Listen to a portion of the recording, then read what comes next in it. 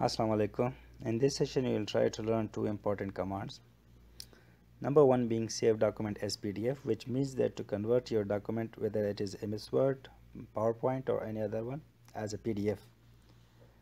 For the purpose, many a time you might have seen a university or any organization put a condition for the applicants to send your CV or any other credential as in a form of PDF. So we will try here to learn how to convert in PDF. Second one being encrypt document. It means to put a password or put a restriction on your document that no one should reach out or access. So let's see.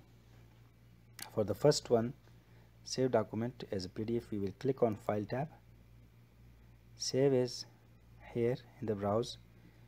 We will look for our destination. I would like to save this on desktop and I'll choose a name, suppose 000, and PowerPoint presentation. Here please keep in mind save as type. So click on this drop down button and choose PDF and then save.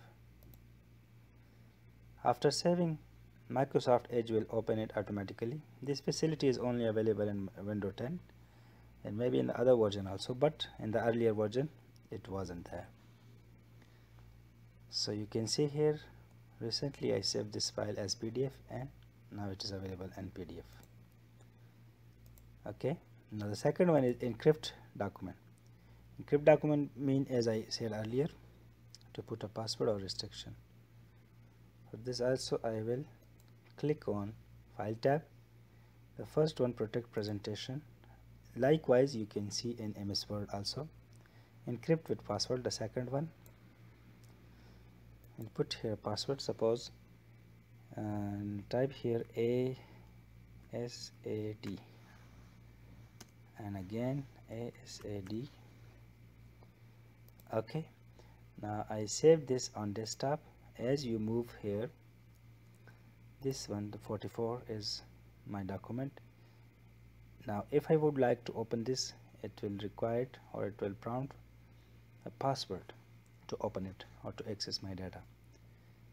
So I can't close this now because the video is in progress here for you people. You can see here. Therefore, if you do this, there will be no problem. I hope you understood. See you in the next video. Thank you very much.